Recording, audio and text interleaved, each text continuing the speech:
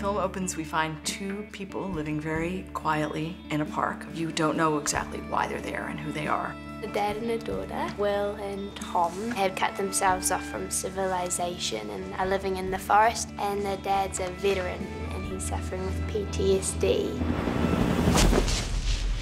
The internal scars of war have marked Will in a way in which he finds his peace in nature and has decided to raise his daughter a bit more simply. Will it cook a mushroom?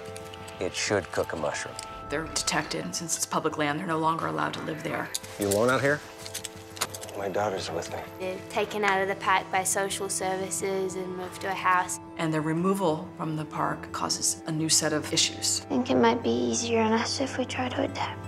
We're wearing their clothes, we're in their house, we're eating their food, we're doing their work. We have adapted. I am drawn to stories where people are not born into any kind of entitlement and privilege. They are working very hard to survive. It's not a crime to be unhoused, but it's illegal to live on public land. Winterborn was the first time I was introduced to Debra's work, and I loved it. She's an intellect and interested in the human condition in a merciless way. She is always looking for the truest exchange. Did you even try?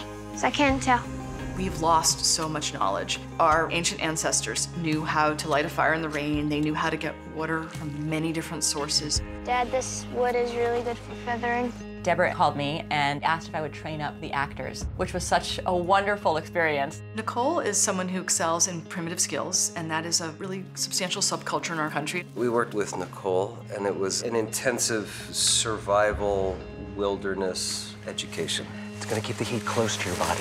We were learning how to make fires and listening to bird signals and just kind of being alert. It's not a drill. They're soulful individuals who, what they aspire for no longer fits with the mainstream. Your dad needs to provide you shelter and a place to live. He did. Non-conforming Americans will always be of deep interest because it takes so much to not conform. How did refusing a phone become a big deal in our culture? If we had a phone, I could have called you.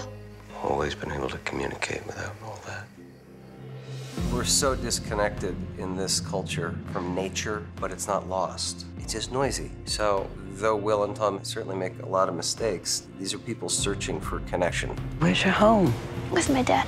People are going to come out of that movie with opinions. There's going to be debate. Should we be living in harmony with nature? Should we be living in modern household? What does it mean to raise a child in a way that is acceptable?